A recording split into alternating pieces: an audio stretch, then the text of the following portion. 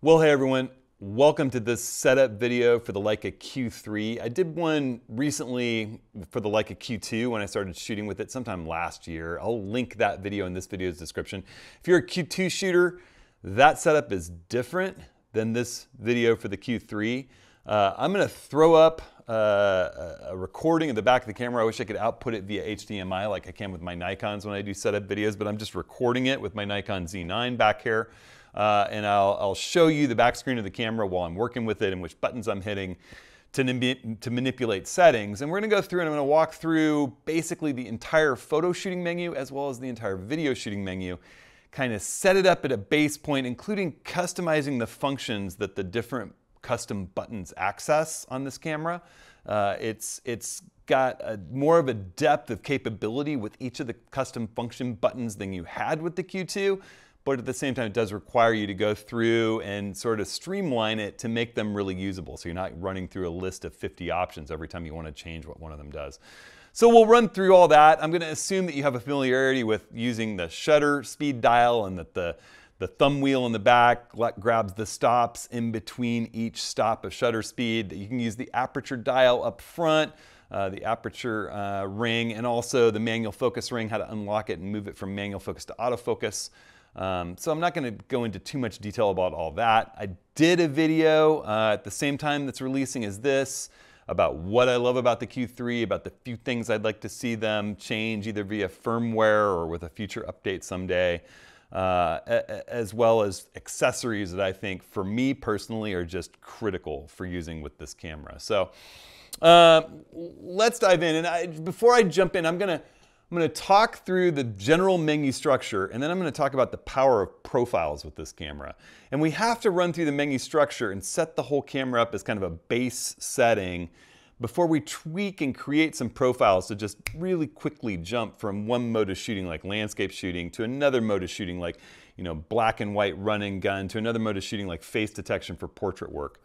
So I'm going to run through how I do all of that. And if you're interested, I'll talk at the end about how you can download my settings and apply them in your camera. I don't do that for Nikon cameras because they're so much more complicated, but with these cameras, there's a few reasons I'll talk about on the way through this tutorial and as well at the end about why I'm okay with doing that. And I'll provide a link for you all. You can always find links to all the gear that I use, including that link to the download in this video's full description. You click the title or show more, but we'll talk more about that as I dive in. All right, so lighten up the camera here. We're turned on. We're looking at our main screen in photo shooting mode. And if we hit menu, you know, first I'll talk about control structure a little bit. You know, we've got our menu. We've got our shutter button takes us back into the shooting mode. We've got a function 1 button over here. There's 2 buttons now. Instead of the Q2's single button, you've got 2 function buttons up here. Function button 1 I have programmed for ISO. It can do other functions too. I have limited to a few things that make sense for me. I'll show you how I did that.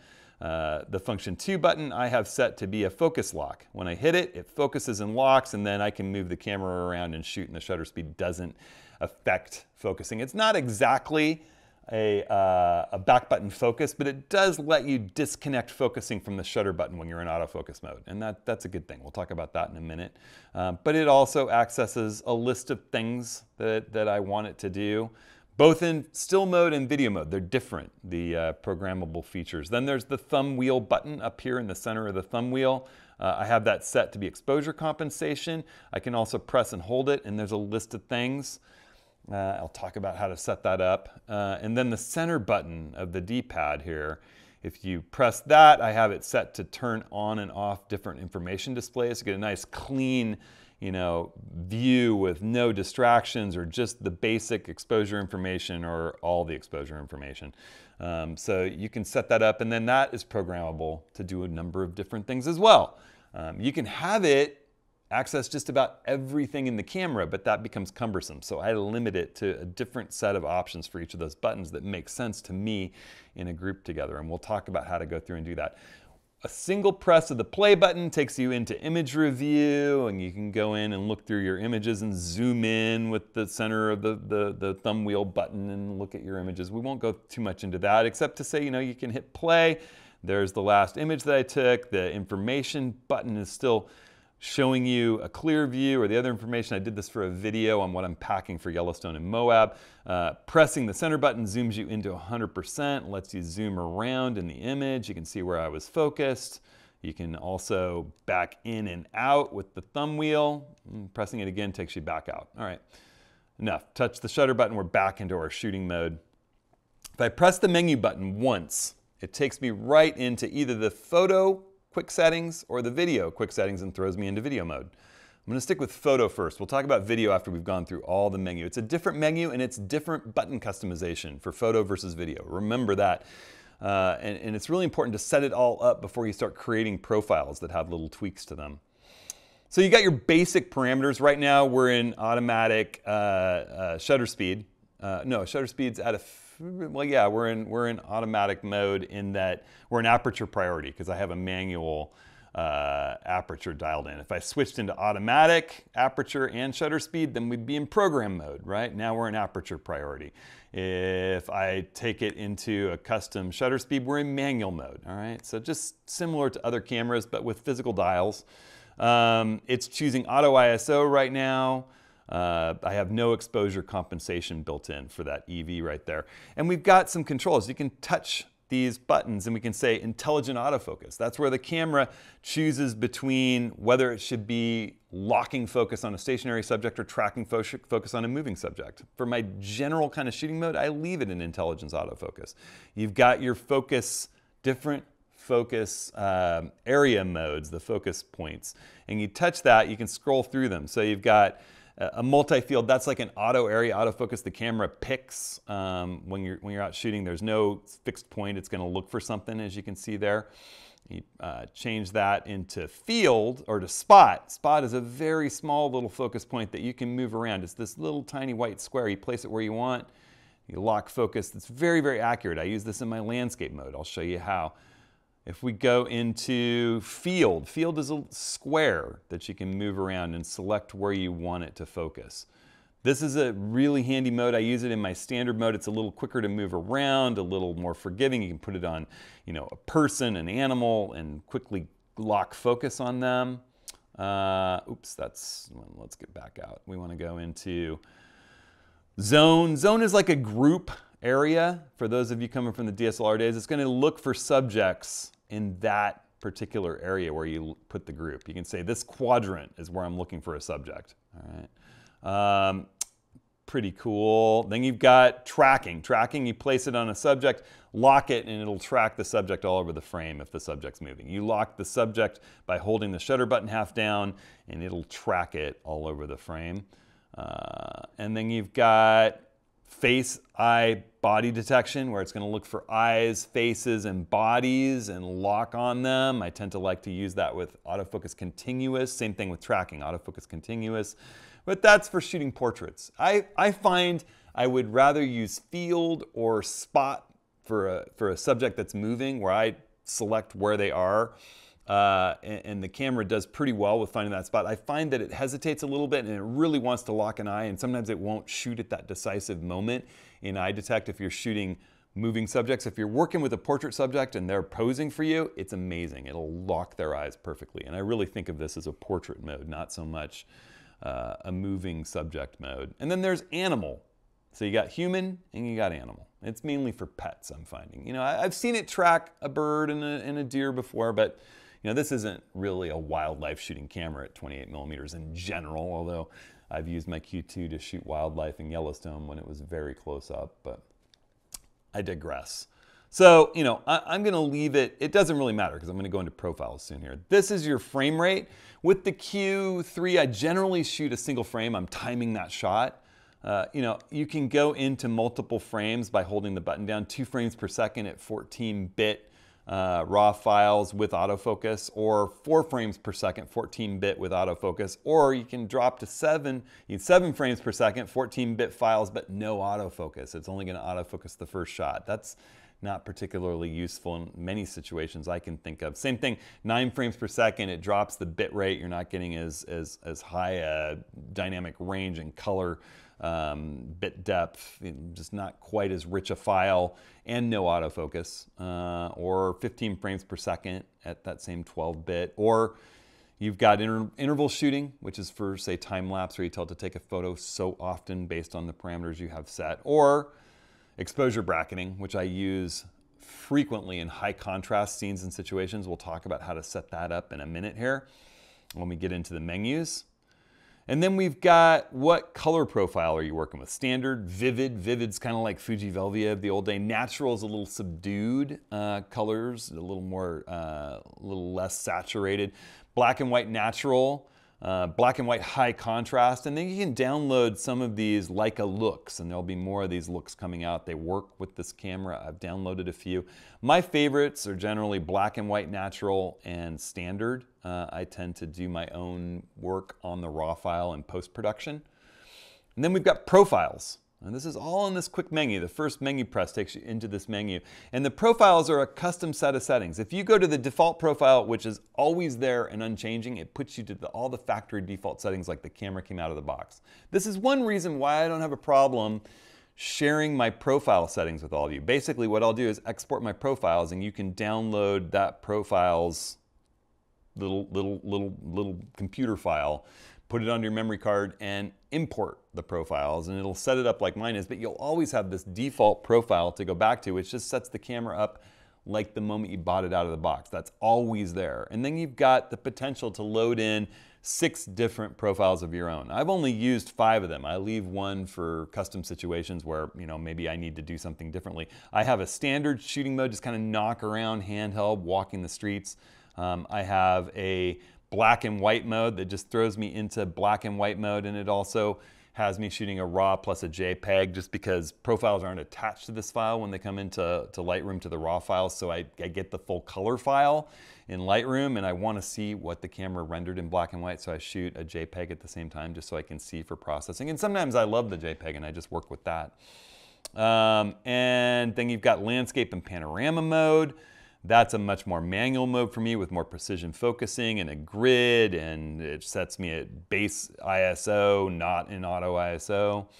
Those kinds of things I want working in the landscape. Face and eye detect, that's that portrait mode for shooting people. It's in eye detect, autofocus, and AFC.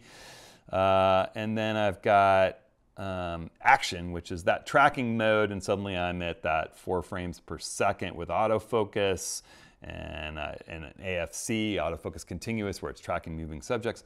So those are all easily accessible just by tapping that in the quick menu.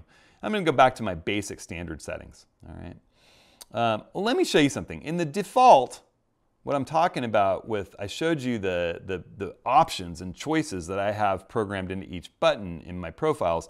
If I were to be in the default mode, which is how it comes out of the box, you'll see the list to go through and find something you want that button to do is onerous. You have to scroll and scroll and scroll and scroll and scroll. So, you know, changing it from one thing to another is really just onerous when it has this long a list for every one of those buttons.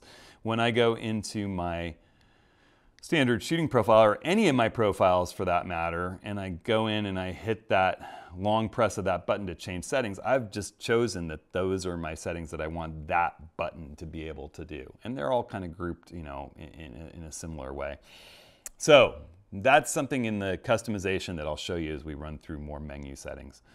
This is your metering. And I tend to work in multi-field a lot. That's the equivalent of Canon or Sony's evaluative or Nikon's matrix. It's a, you know, an algorithm-based, computerized, intelligent metering system where it's looking through lots and lots of images and determining what type of scene you might be trying to photograph, and giving you the best possible metering. And I find that Leica worries a little less about highlights than some other brands like Canon and Nikon.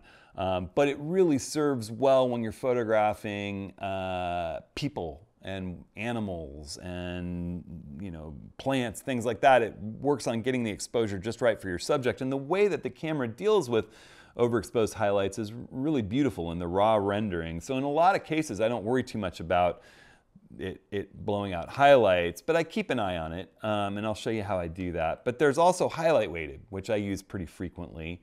I always use that when I'm in landscape mode. I don't want to blow the highlights of a sunset and just have pure white in the frame. Center weighted metering is the old school sort of style before we had evaluative or matrix or this multi-weighted.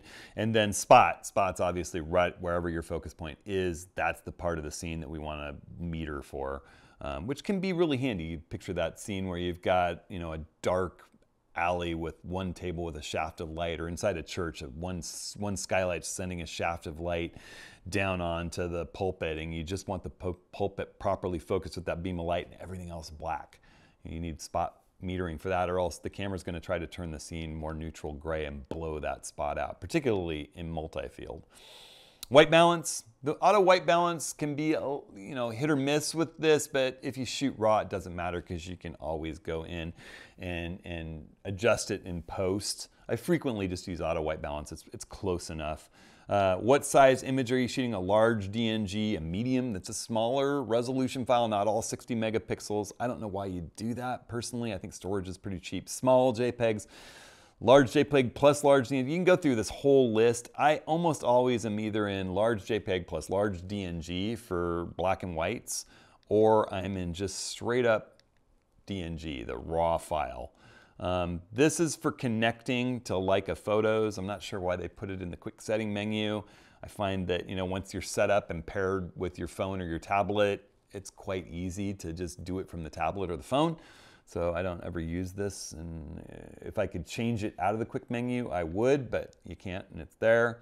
And then a ticket into the main menu. Now, if you just hit this button, the menu button once, it takes you to the quick settings.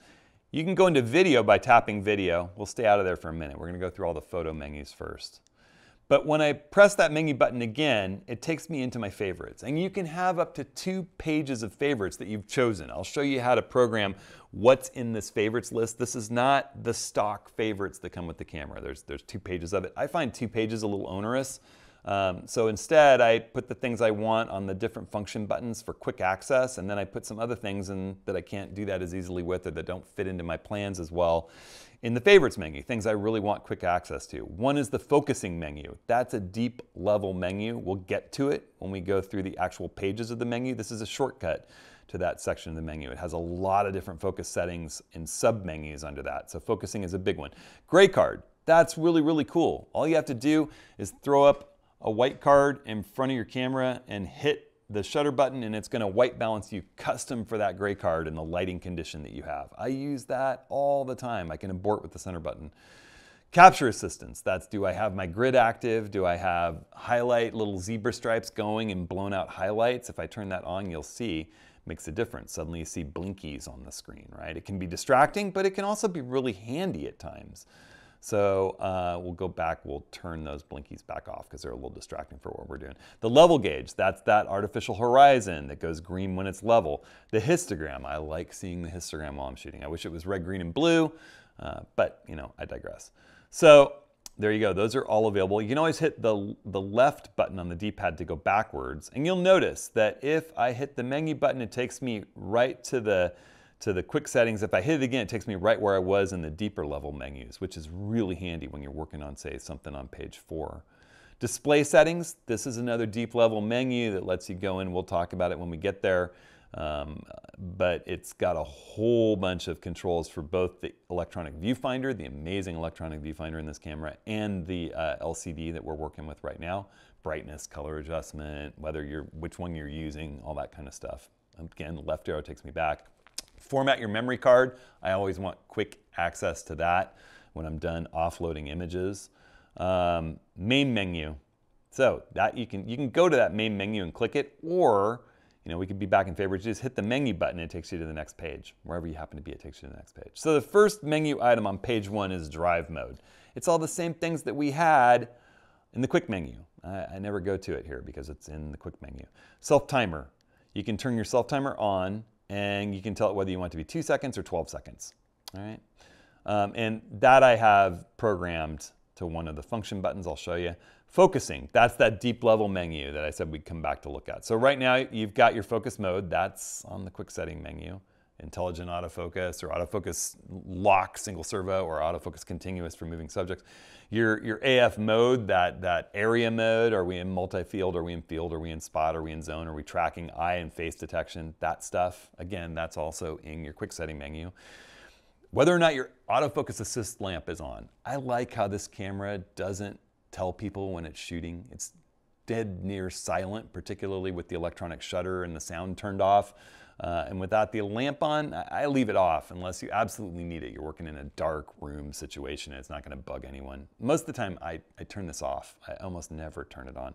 Focus assist, that's whether when you're doing manual focus and you unlock that focus ring and start focusing, it zooms in to 100% on the place where your focus point is in the frame. I love that. I leave that turned on. What color your focus peaking is turned on and what your focus peaking sensitivity is. I use red and medium, works great for me. That's my choice.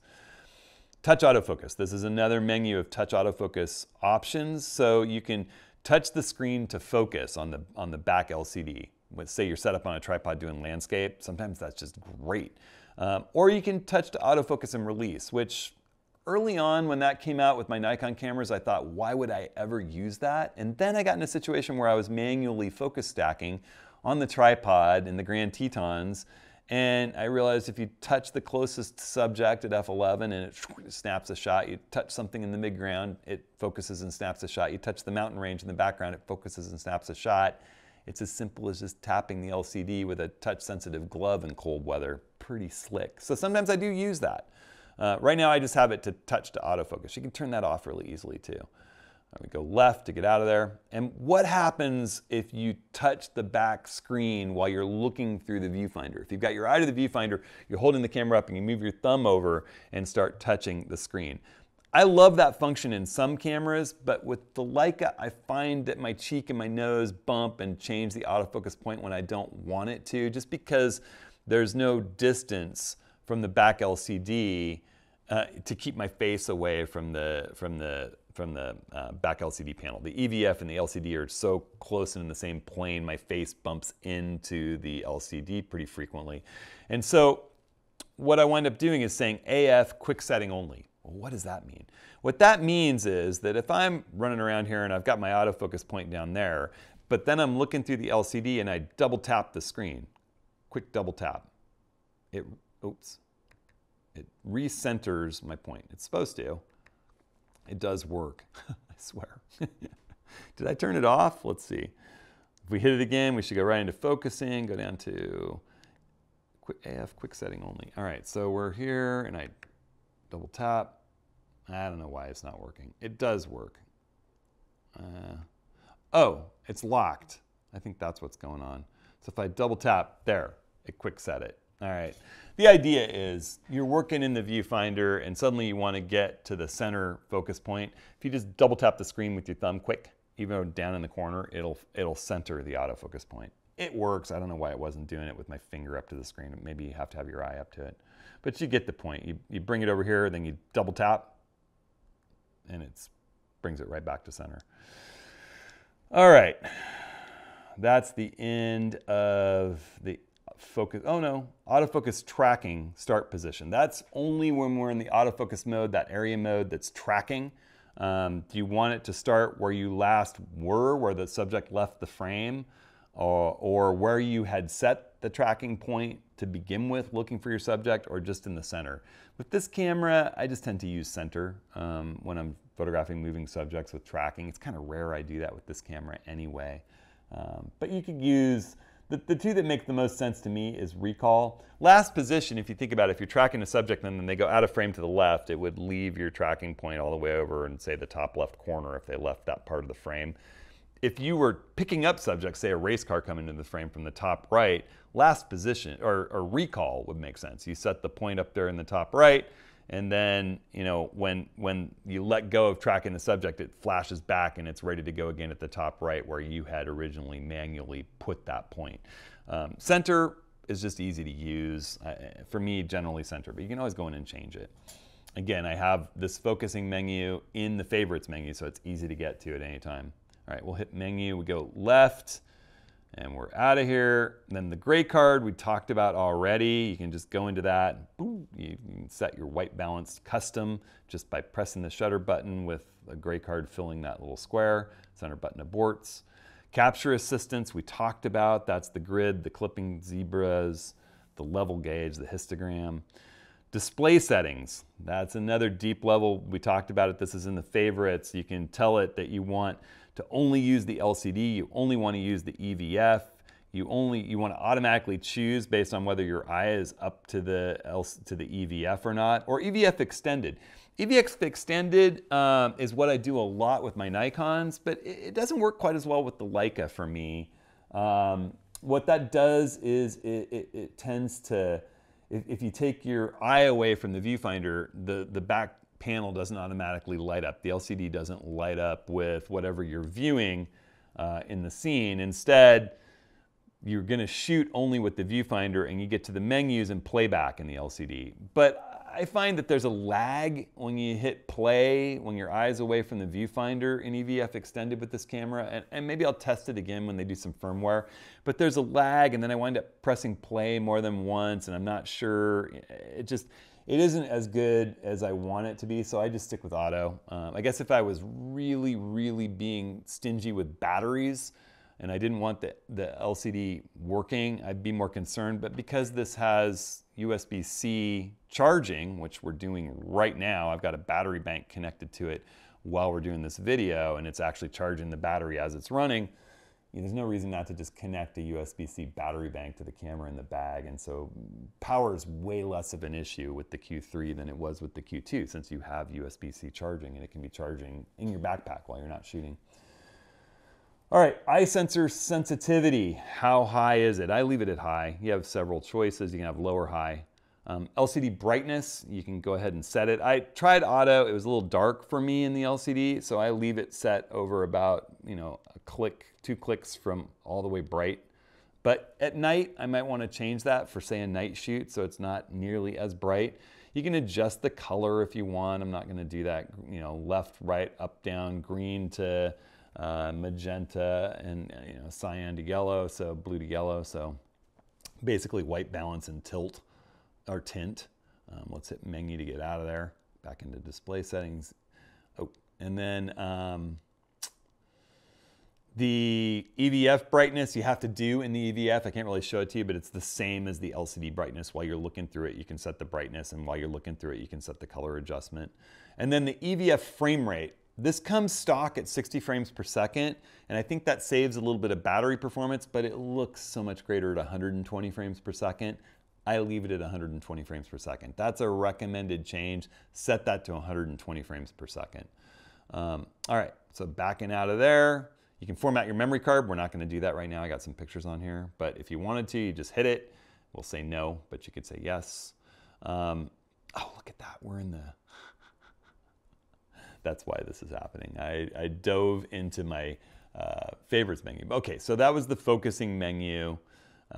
We went through all that. We'll come down to exposure metering. That's just the choices between spot, center weighted, highlight weighted, multi-field. All right. We'll go through exposure compensation. That you can just set the exposure compensation. I like to do that with the wheel, so I never really go into this menu to do that. ISO, you can set the ISO. I like to do that with my button. If I hit it, boom, you can make a choice from all of these, including auto ISO. Hit the menu button. If I hit the menu button again, we go into page 2. Page 2 gives us some auto ISO settings. Now this lets us set a limit. This camera does really well at high ISO, but I still prefer to limit it to about 6400 unless there's a need to go higher. I keep this setting easily accessible on the same button that controls ISO, the same custom settings button, so I can easily jump in here. I let the camera choose the shutter speed limit for auto ISO purposes. I can always manually control my shutter if I want really easily with the dial up here. I can come down to 15 and hold really carefully and still get a nice sharp shot.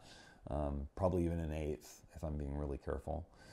So your maximum ISO with flash and shutter speed with flash, you can set those limits too. That can be handy if you're a person who works with flash, and this camera's pretty cool with flash with its leaf shutter and its high flash sync speed. White balance, you can set your white balance. Right now we're in the gray card, but we could do the gray card adjustment. You know, I could put my hand out here and use it as like a gray card.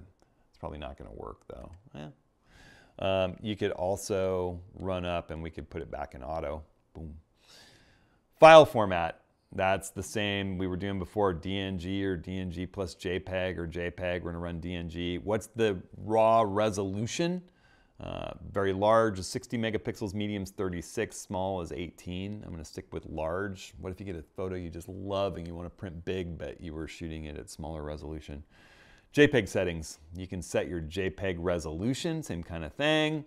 You can set noise reduction standards, what's your film style, you know, the standard or vivid or natural. The Leica looks that you've downloaded to your camera, which are easy to do from the app, from the Leica Photos app. Intelligent dynamic range, that just boosts shadows a little bit in JPEGs. It's not going to be applied to RAW files, but it's applied to JPEGs and videos. And Leica does a really nice job with it. I just leave it generally set at auto. The camera chooses for JPEGs. And I love the way JPEGs look out of this camera, so auto seems to be working great. What scene mode are you in? This is an interesting one. So you can choose to have the camera make settings for you for portraits or sports or night or landscape. For me, I'd rather just use manual mode or aperture priority mode. So I stick with that program aperture shutter priority manual. But you know, I'm sure some people use that. We'll hit menu again. You've got whether or not optical image stabilization is turned off, on, or in auto. I have an easy access to that on the buttons should you need, but I really never turn it off. I just leave it on auto. The camera does a great job choosing if it needs to be turned off, say you're on the tripod, slow shutters or faster shutter speeds. Photo aspect ratio, I just shoot the sensor's aspect ratio. I don't see any need to crop in on it. So 3:2 is its native ratio. You get all 60 megapixels that way. Perspective control, this is a crazy, crazy thing with the camera. And it literally, when you turn it on and then you look at the world, you know, if you were to tilt down, if I took this off for a second, let's see if you can see what I'm doing. You'll see that crazy square. This is great for if you're shooting a building, you know, and you don't want to get that warped kind of pyramidal look. It'll do perspective control. It's going to create an image from that white square inset. So you get a preview of what your actual image is going to look like with the perspective control active. It's pretty crazy. I'm finding it interesting. I don't use it a lot, but in architecture, it's pretty stellar. And you see how that worked? If I came out and showed you what was going on through the lens, we're in shooting mode, and then I hit the menu button, it takes me to the quick settings, and I hit it again, it takes us right to the favorites menu. I hit it again, it takes us wherever we were deep into the menu. So page 3, perspective control. Let's turn that back off. Shutter type. Do you want a mechanical shutter? Do you want an electronic shutter, which can go way faster than the manual shutter? Or do you want a hybrid where the camera chooses? I say hybrid where the camera chooses. That has been really sweet for me. You can go up into the small fractions of thousandths of a second down to 120 seconds. The hybrid mode works great. Flash settings, I'm not gonna go too deep into this. You have several different, whether it's on, auto, slow synced, you've got flash exposure compensation if you're doing through the lens metering with a Leica compatible flash. Where are you going to put the flash if you're doing a long exposure? I usually like it at the end of the exposure, so you see blurred motion going to the subject. You feel where they came from and where they wound up at the end. So for that kind of creative work with flash, nice menu there. Exposure preview. Do you want to see the effects of your exposure in all of your auto modes plus manual, or just in all of your auto modes? I like to see the effects of my exposure. Oops, I just went to scene mode. Hold on, let me come back. Oh, I went back to that happens. If you hit the back arrow too many times, it takes you to the previous page in the menu. Let's go back to where we were by hitting the menu button, takes us to page 3. Go to the right, and I'm going to choose for it to be include manual. So not including manual, including manual. If I hit the left arrow, it would take me back to page 2. See how that worked? So I'm going to hit menu again, gets me back to page 3. We're done with page 3. I'll hit menu again, take us to page 4. Auto review. I turn that off. Auto review is when you take the picture and then for a second you're presented with the image you just took, either in the EVF or on the back panel. that just gets in the way for me taking the next picture. I can hit the play button if I want to see it. Long exposure noise reduction, you can turn it on or off. I leave it turned on in general, but there are some times, say I'm doing a long exposure time lapse, where that gap for the noise reduction will interfere with getting the next shot, so that there's not sort of a stuttery effect in the time lapse. There's times where you want to turn it off. It's just going to take too long. You're doing 120-second exposure and you don't want it to take 240 seconds. What happens with long exposure noise reduction is you're doing a longer exposure. The camera takes the picture, then it closes its mechanical shutter or it turns the sensor off, and it exposes the sensor for the same amount of time, the same humidity and same atmospheric conditions, and notes if there's any dead pixels under the circumstances, and then it erases that out of the underlying image. It saves you a lot of time in post-production with particularly night and Milky Way images, which this camera does a nice job with. There's a little coma in the corners wide open, but it does a pretty good job. Okay, customize control. This is a deep menu, and we're going to come back to it. We're going to come back to this at the end. This is how we set up what's in the favorites menu, what's on function button 1, function button 2, the center button, the thumb wheel button, and how the thumb wheel button operates. So we're going to come back to that when the whole menu's set up, because we want everything that we set up in the menu to get locked into these custom controls. All right. Digital zoom. That's where you could choose whether you're at a 28mm frame line, 35mm frame line, 50mm frame line. It's like digital cropping. If you're shooting RAW, you still get the full frame RAW file. But if you're shooting a JPEG, it's going to give you the JPEG of that crop. And it crops into the megapixels of the camera. So you're going to get less resolution with this. But it's a nice framing device. It doesn't actually show you the image bigger like some cameras would. So if I chose a 50mm crop and then we look at it, you'll see it gives me this white frame line in the middle of my LCD. And that's the image I would get shooting a JPEG. If I open the DNG in Lightroom or Photoshop, it's going to show me that crop, but if I hit the crop tool, it shows me the whole thing, and I can recover all the rest of the sensor's data, so it doesn't actually crop into the raw file. So we're going to hit menu once, twice to go to favorites, 3 times to get back to where we just were, and set it back to the full 28mm sensor. User profiles. This is where we set up what profile are we using. And there's that user 6 I haven't used yet, and we can manage profiles to save profiles, rename profiles, delete profiles, export profiles, like I'm willing to share with all of you, and import profiles, which is what you would do to get the profiles I share. We'll set this up as soon as we go through the button customization. So this, we're going to come back to user profiles and custom control on page 4 when we get through the rest of the menu. Capture assistance. We went through this. It's on the favorites page. I kind of accidentally went through it in the beginning of this, but it's where you turn on and off the grid. Oops. We turn on and off the grid, or the clipping zebra lines, those flashies, the level, the histogram, all that stuff. So if I go back, it takes me back out. And that's the end of page 4. So I'll hit menu again to get to page 5. Or I could scroll off the bottom, actually. If I go to page 4 and we're in the bottom, if I hit the down arrow, it also takes me to the top item on page 5. It just scrolls into the next menu. But the menu button is how I generally navigate page to page. Left button, menu button, or sort of left and right. Play mode setup. So whether if you shoot a burst, they show up as a group. So let's say you shot 30 frames of your grandchild running towards you. It would, instead of showing you all 30 that you have to flip through, it would show you the first one, and you'd see that there are 30 frames in there, and you could hit the play button and go in and review them. It lets you move through bursts quicker. Whether or not you see the clipping blinkies in your images if there's highlights blown out, and whether you see the histogram in your images when you go into playback with the play button. I generally leave the group display and the histogram off, but the clipping on and the clipping turned off. It's a little distracting again for me. Display settings. We went through all this. This was in my favorites menu in the beginning, but it's that, setting up whether you're using the EVF or the LCD, or automatically swapping between the two, or prioritizing the EVF, and how to set the eye sensor's sensitivity and the LCD brightness and color and the EVF brightness and color. That's all in there. Your Leica Photos app. This is where you go and you can choose whether you want it to be in eco mode to save battery, or performance mode, because again, this thing has USB-C charging. I generally use performance mode, and you can pair it. Like right now, you could get in there and pair it. So I'm going to cancel that. It's already paired to my Google Pixel 7 Pro and to my Samsung tablet. You can pair it with your iPhone or your iPad easily. You can delete things that are paired. You can see my Pixel 7 Pro. I still need to pair it to my tablet. I haven't done that. It was paired to my Q2. Going back out of there, you can format your memory card. I showed you that in the quick menu, really easy to do. I like that in the favorites menu, so that you don't have to go hunting for it on page 5. Camera settings. There's a lot going on here. You can change the file name if you want. Q is fine with me. That lets me know right off the bat it came out of the queue with numbers.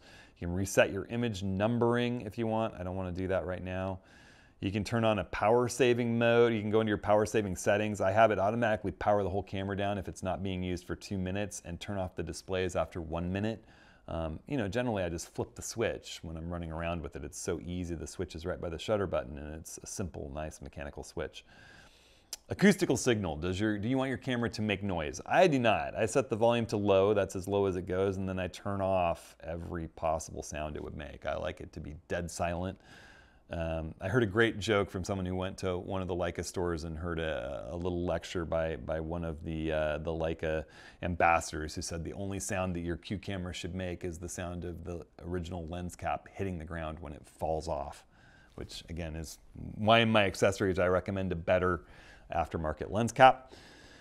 USB charging, we're using that right now. You can turn it off. I don't know why you would, but I'm leaving it turned on. It's just an on-off. USB mode. What mode do you want it to be in when you plug into something? There's an Apple setting, there's a select on connection. I just use mass storage. That's how I actually, because I use the Leica grip right now, I don't even have access to my memory card easily or battery. I charge and download images via USB-C through this simple port on the side. So the minute I plug it into either my PC or my Mac Studio, boom, it pops up as a drive. Turn on the camera, it sees Leica Q3. I can import the files to Lightroom. It's fast over USB 3 or USB-C. It's pretty great. So we've got a few more settings. The wireless network, you can go in and change your network settings and what your passwords and things like that are. You can set your date and time. That also can be set by connection with your Leica Photos app directly from your phone. You can do some pixel mapping. You can set that to, if you're seeing dead pixels like we talked about with long exposure noise reduction, over time a 60 megapixel sensor has 60 million pixels, so you know maybe one of them goes a little haywire. Pixel mapping will mask that out of your images. It's the thing that all cameras do, so if you need to do it, that'll do it. I think the camera occasionally goes in and does that by itself. So that's all the camera settings menu. Camera information, that just has a bunch of details about what firmware are you using. You can go in and update firmware if you have a new firmware installed. You can also do that from the Leica Photos app. That worked great for me for 1.2. You know, what's your address, licensing information, regulatory information, copyright information. I do add copyright information. I turn that on. I write all rights reserved and my name as the artist. So that's appended to the metadata of every single file. I think that's really, really handy. This is all just stuff that's about the camera. So let's get out of there. And then we have our final page 6. I'll hit the menu button. What language are you using? And if you want to reset the camera completely to factory defaults. So let's not do that. Let's avoid doing that. Okay, that's definitely not something we need to do after we've gone through the work of setting it all up. But if you had some massive problem, you know, export your profiles and then you can reset the camera. You could re-import your profiles. Okay, so we talked about going to page 4. I'm going to go backwards with the back arrow to page 4. And first let's customize controls and then let's set up, well then we'll go through the video menus really, really fast. Very quickly go through the video menus. So we're going to customize controls. And the first thing we do is we can edit favorites. And when you go to the right, what that gives you is a list of all the things that could be in favorites. Okay? And you either turn them off or on. So you can go through this whole list, and like I said, you can have 2 pages if you want. I prefer 1 page, so I have focusing turned on. Nothing's turned on until gray card's turned on. Nothing's turned on until, still going, display settings is turned on. and format memory card is turned on. So that when we go in and I hit my menu, those are the settings in my favorites. That's how I set that up, all right? Same thing is true of, under Customize Control, your favorite function button number 1. So in my function button number 1, I have, it's the same system here. It's going to be the same for all of them, which is going to make us a little faster at doing this. The first one I have is ISO, then Auto ISO Settings. Boom, boom, boom, boom, boom. Then Intelligent Dynamic Range Settings, then Optical Image Stabilization. You get the idea. You run through and you turn on the ones that you want and you turn off the ones that you don't want to have to scroll through to get in between all of those. And so you can set that up for your function 1 button, for your function 2 button, for your center button, all right, and for your thumb wheel button. That's this button up on the top right. And let me show you what I have set in each of mine. You can download my profile and automatically get those, but I have it set for ISO on the function 1 button, the one further to the left at the top. And that's what I leave turned on and active. So that if I touch that button, I'm adjusting my ISO. So touch it, and it's from auto ISO to what ISO do I want to use. If I long press it and I choose instead to be auto ISO settings, then if I press it, I get to go in and change that maximum ISO that easily. I could change it up to 100,000 if I wanted, right? I could hit that and say, let's make it all the way up to 100,000, boom, all right? And now when I go back in here, if I go into ISO again and I choose auto, it's gonna let the camera run all the way to 100,000.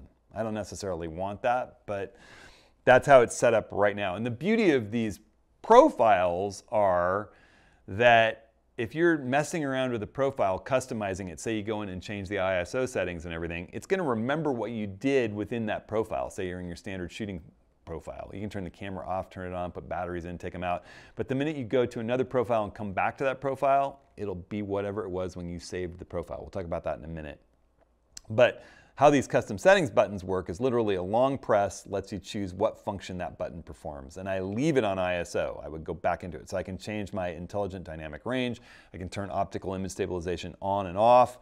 I can turn long exposure noise reduction on and off, all from that button. But I'll leave it on ISO.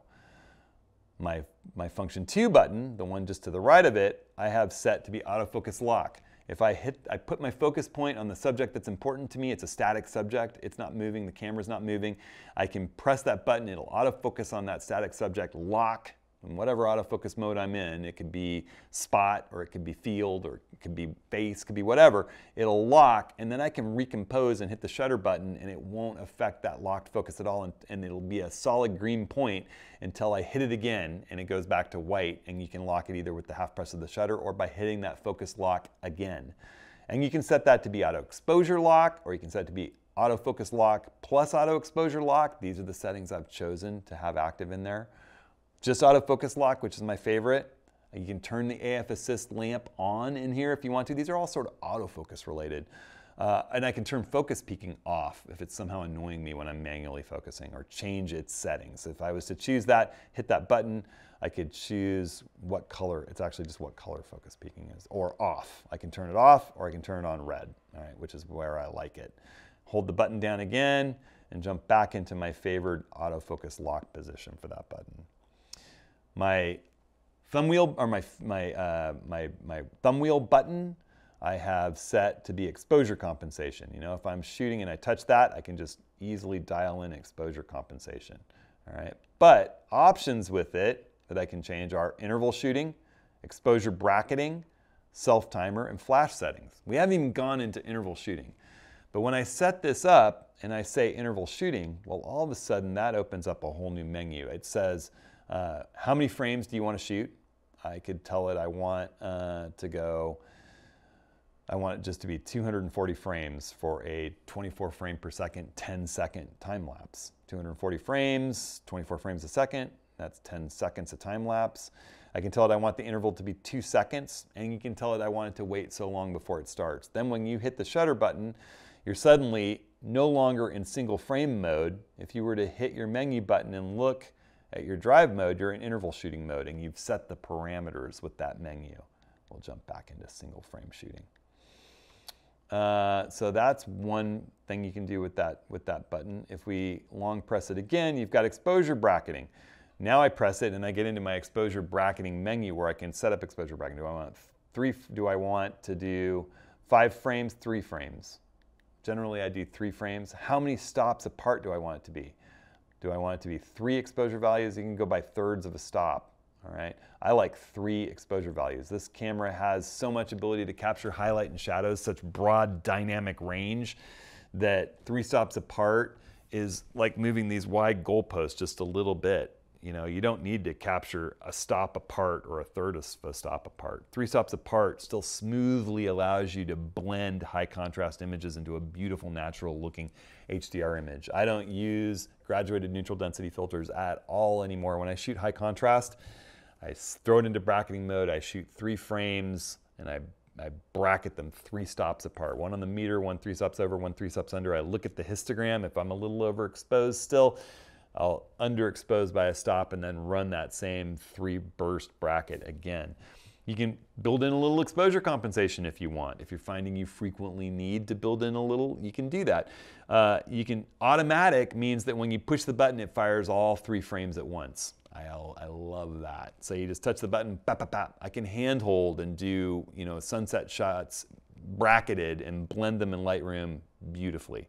In an extreme high contrast situation, like an eclipse shoot, maybe you do 5. And that way you're shooting on the meter, 3 stops over, 6 stops over, 3 stops under, 6 stops under. That's a lot of dynamic range expansion. All right, but again, you know, we've set that up. Now when I go and I hit my quick menu, we're in exposure bracketing. Let's run it back into single and turn that off.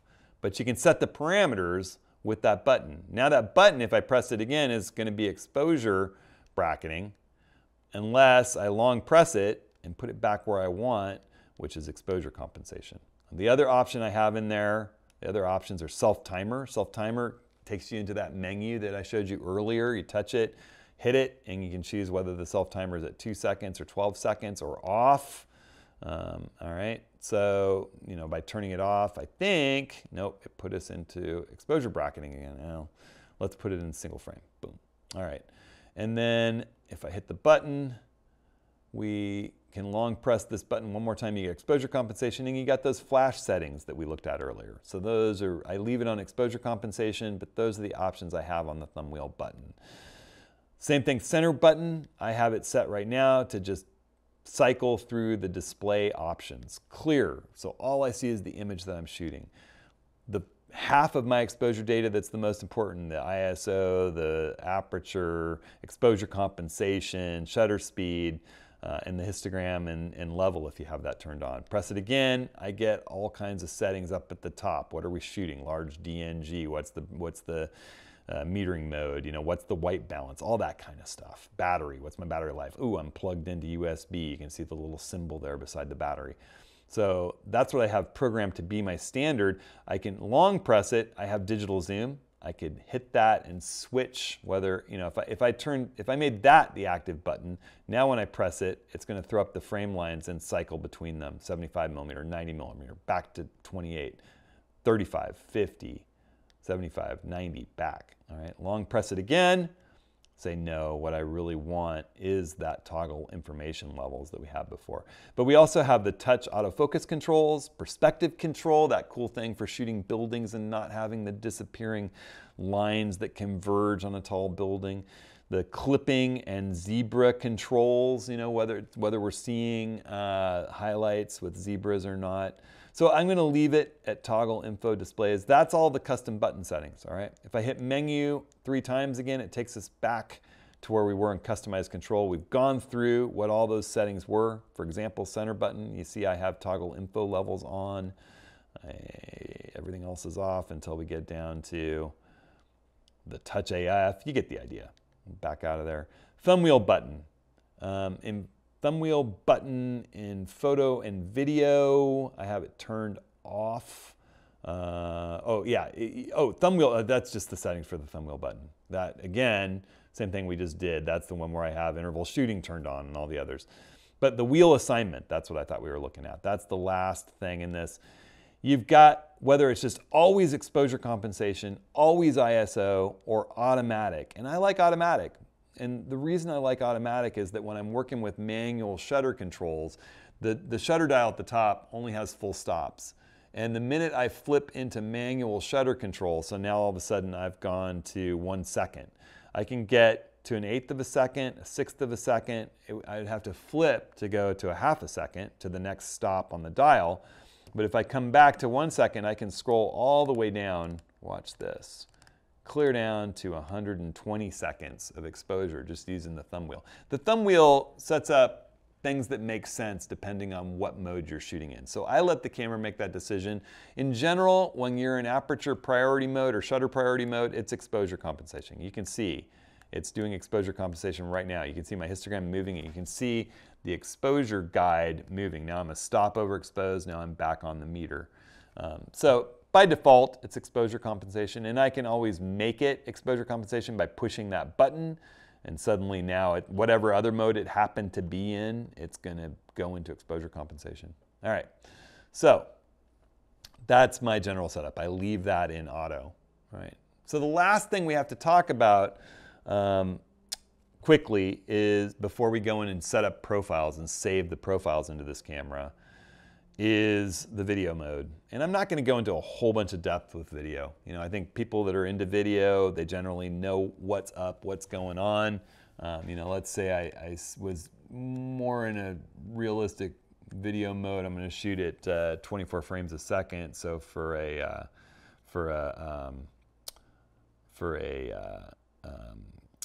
180-degree shutter rule, I'd be shooting at about a 50th of a second.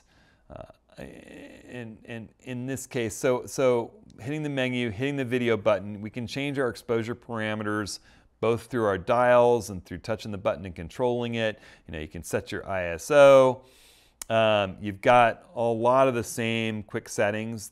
What autofocus mode whether you're in autofocus single servo, continuous, or intelligent autofocus.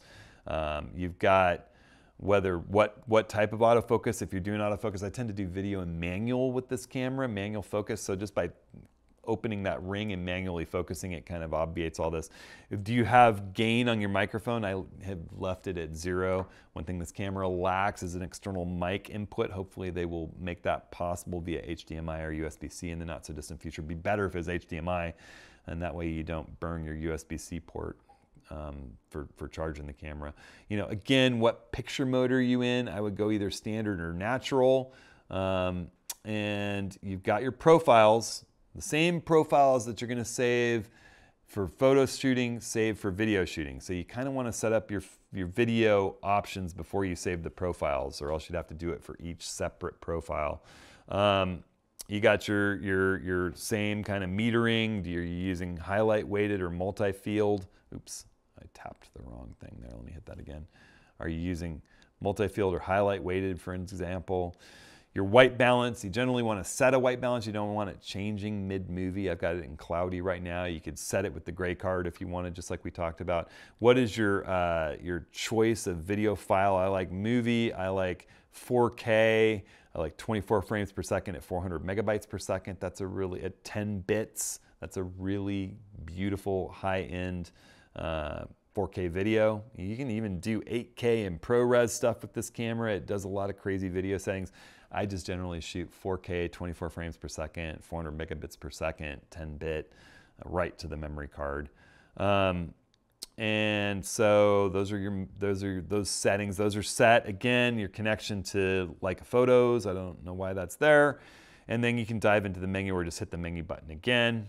And you can set up your favorites. Set up the favorites the exact same way you set them up for photos in the favorites menu. It's in a different spot in the menu structure, but you can see my favorites here. Gray card, video settings. Video settings have some more things, different things than some of the focus settings you had with the camera. You have your microphone gain, which we just had. Whether you've got wind noise reduction turned on or off, I'd rather have that off. You've got some gamma controls. I'm not going to go into what all that is. What photo style you're working with, that's again that standard vivid, natural. Leica looks that you download, intelligent dynamic range, that same setting that we talked about, whether it's going to boost shadows a little bit, and I let the camera make automatic decisions about that. That's going to count with video like it does with JPEGs. Capture assistance, again, what the grid, zebras, stripes, level, whether your level, artificial horizons on or off, histograms on or off, and change all that. So these are all what I have in my favorites. Display settings, same display settings we had for the camera with regard to the EVF and the LCD. You can format your memory card. All right, so then we go into the main menu settings. Under focusing, you've got those same focus settings that we had with the camera. We don't need to go into those again. You can look at the photo section. You've got your exposure metering, same thing that's in the quick menu. Exposure compensation, if you want to do that from the menu, I don't know why you would. You can do it with the wheel up here, just like you can in stills mode. ISO, again, that's on a button. Auto ISO settings, again, on a button, lets you set limits, all that kind of stuff. I don't use a lot of auto ISO in video, but I don't want the exposure changing mid-video. White balance, again, we just talked about that. Going into page 2, you've got your scene modes, again, whether you want automatic or program aperture shutter and manual. I go program aperture shutter and manual. Optical image stabilization, whether it's on or off, I leave it on. Your video format and resolution, we just went through that. That's in the quick menu. I would never go into the page 2 to find that. Video settings, we just went through all that. That was set to my favorites. The microphone gain and gamma and styles and looks and intelligent dynamic range, all those settings are there again. Customized control, we're about to jump back to here. HDMI with audio, I just leave that turned on. I see no reason to turn it off. It's either on or off. I leave it on so that if you were exporting HDMI, the audio coming into the camera would be there too. You know, if you're gonna use a really high quality mic, with a separate receiver, maybe a wireless mic to a nice audio receiver, you'd still want the crummy audio that's coming from the mics on the camera to be able to sync those audios in post-production. All right, so here we are on page 3, your digital zoom, that's that same frame line thing. You've got user profiles. Those are the same user profiles in video as they are in still. You don't get 2 different sets. You get 2 different sets of custom button assignments, but not 2 different sets of user profiles. I'm not sure totally why. Capture assistance, we just talked about. That was in my favorites menu. Play mode setup, similar thing. Are you grouping? It's the same menu as from stills, same settings. Display settings, same menu as from stills, same settings that they carry over from video to still, the EVF LCD, which one you're using, color and brightness adjustments and eye sensor sensitivity. The Leica Photos app for pairing to Leica Photos, all that same sort of stuff. You can reset your camera, choose your language. You can see information about the camera and whether your copyright information is coming through. That's still the same menu setting as from stills, and all the same information transfers over. You don't have to do it twice. Regulatory and license information is just that built-in stuff. Your MAC address, firmware version and updates, that's the same as with the stills menu. It's the same menu. Camera settings, same menu. Power saving, acoustic, turning the sound on and off. Carryover, same settings for both. Format your memory card, obviously formats it for either or. So let's go back to page 3. I'm gonna hit the left arrow and we're gonna go into the, actually it's page 2. We're gonna go into customized control. It's in a different spot in the video menus. So you can do the same exact thing. You can edit your favorites, and turn off the things you don't want. It's an exclusionary process, just like it was in photography. Same thing with function button 1, function button 2, center button, thumb wheel button, wheel assignment, auto. It's all the same, but it is a different set of assignments. You assign them in here separately from when you're in the photo mode. This is for the video mode. So what I would do is I'm just going to show you what I have set up. I have ISO as my main, same as in stills, and auto ISO setting, and optical image stabilization, and intelligent dynamic range. Those are very similar to what I had in my photo shooting menu, with the exception of some things that don't make sense in video. All right, function button 2, if I long press it, I've got my digital zoom. I can use that to just hit that button and switch from 28 to 35 to 50 to 75 to 90. The focusing menu is accessible here. So if I choose the focusing menu and press it, I get that whole deep level focusing menu. For some reason in video, you can't put that in your favorites like I did with stills. I don't know why, just a quirk of the camera. Again, you know, I want to go back and make sure that I'm still in digital zoom as my default. And touch autofocus. I can change those settings, whether it's touch to autofocus or touch to autofocus and start, or turn off the touch autofocus, which you might want to do in video. So we're leaving it on digital zoom. I hit that button and it automatically cycles through. Boom. All right, the center wheel. Let's do the center wheel next. If I press and hold it, by default, it's exposure compensation. It also does gray card if I want to set an auto white balance. I frequently set auto white balance when I'm shooting video because it's baked into the video. It's not into raw photos, but it's baked into video just like it is JPEGs, and it's very hard to change later, so you want to get it right. Okay, the center button in the center of your D-pad. I have digital zoom again. I can set it to be here if I wanted to for some reason, but magnification, that's what I like here. So when I'm manually focusing in video, I can say, here's the camera that's actually you guys. And I can set my focus point there, touch that button, zoom in, and then manually focus so that my subject's locked in focus on its mark. If I press it again, it zooms in 6 times, boom, so back out, boom, all right? By pressing the shutter button, I get back to the full view. All right, so you can cycle through your magnifications. A little bit of magnification, a lot of magnification, back to full view with the press of the shutter button. So that's how I have my custom button set up. So now that I've done all this customization, both in the photo menu as well as in the video menu, which we were just in, let's lock that all into a standard profile, all right? And so when I go in my standard profile, I'll show you what my settings are. I have that intelligent autofocus. It's making a choice about whether a subject's moving or still. I have that field autofocus point, the autofocus setting, the area mode, if you were a Nikon type shooter like me, is field, where it's just that square that you move around to pick your subject. That's my general knockaround mode. Single frame, I like choosing that decisive moment with this camera. It's the perfect for it. Standard color profile. I use the multi-field. Sometimes if I'm in a situation I notice I'm blowing highlights, I'll switch this over to highlight weighted. That's fine. Auto white balance, large DNG, large raw file. Those are my generalized settings.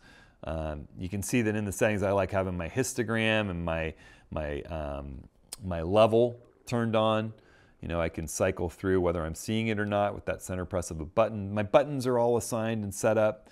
All I need to do once I've got those settings where I want them, and the menus are all structured and the controls are all structured, is go into my menu, and we'll go all the way over to page 4 where user profiles are, and say manage profiles and save as profile, and we can save it as standard.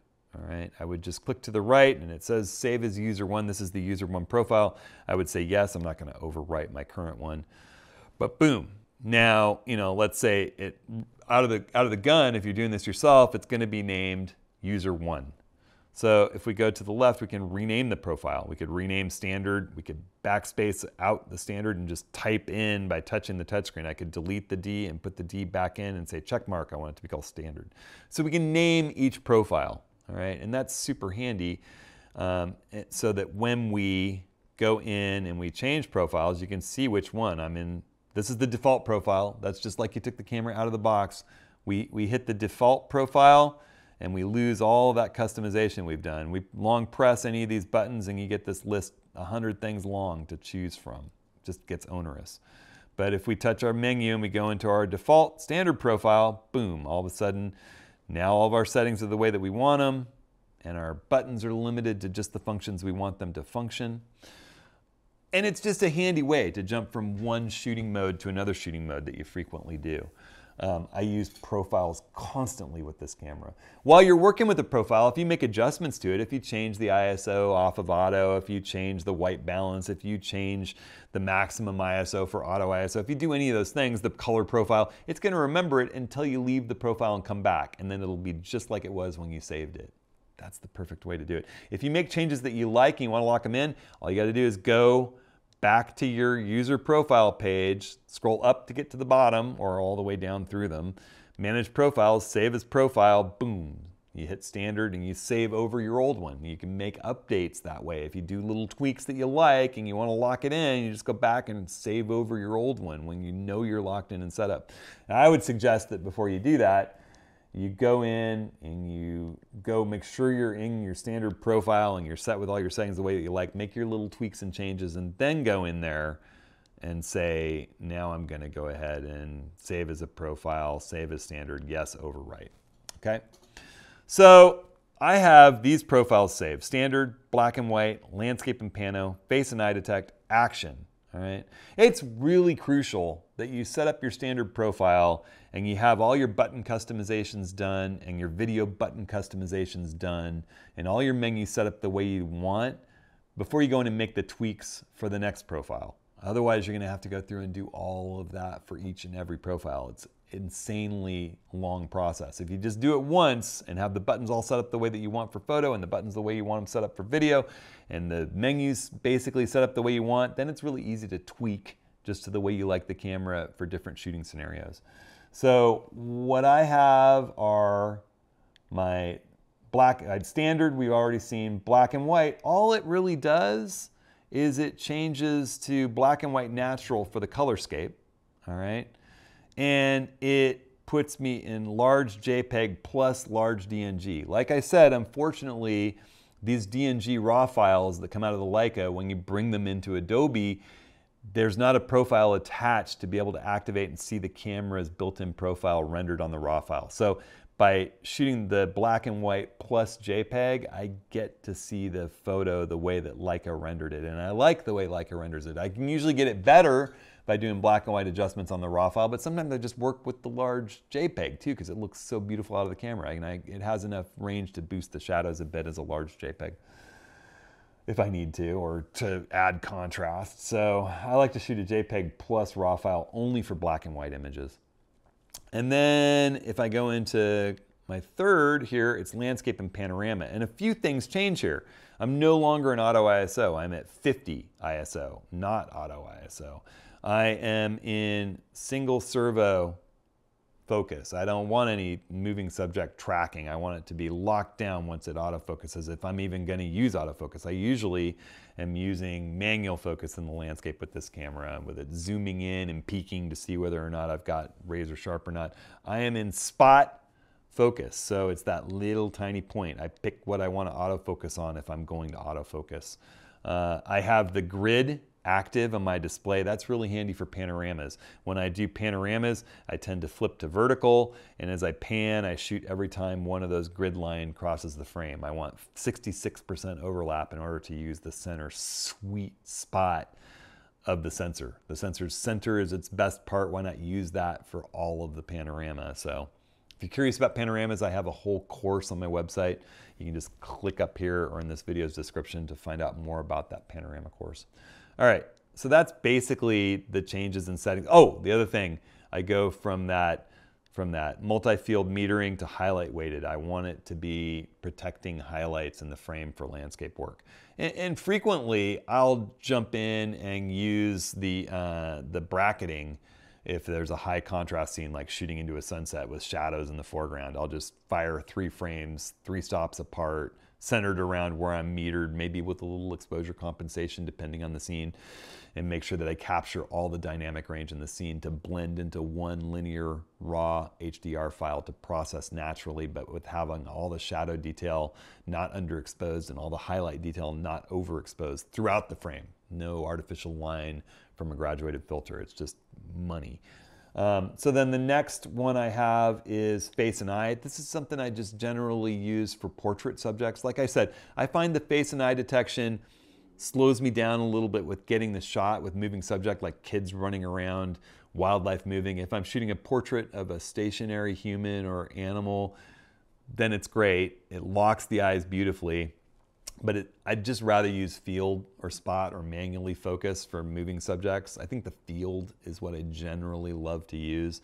But anyway, it's good for portrait subjects, like I said, if they're working with you and sitting still.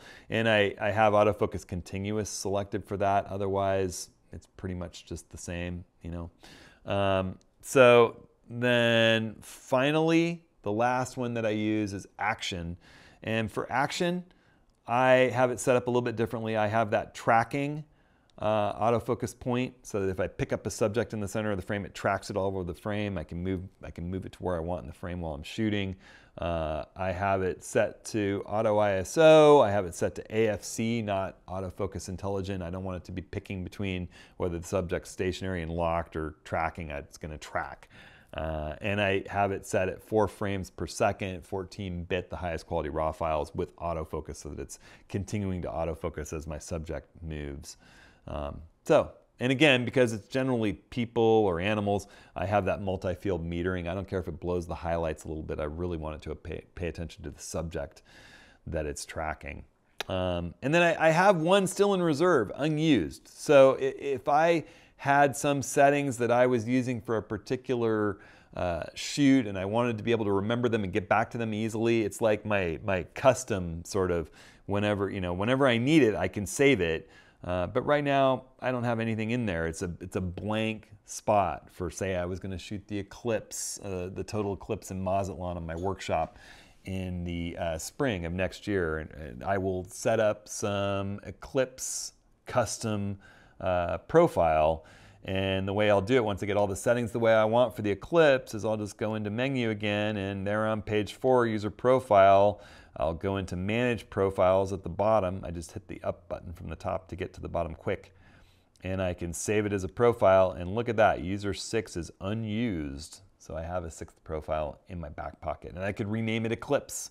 And then when I'm done with it, I can delete it, and I still have that in my back pocket. So those are my Leica settings. I know this video was a little long. If you've stuck with it all the way through, I couldn't appreciate it more. I'll be doing more Leica content.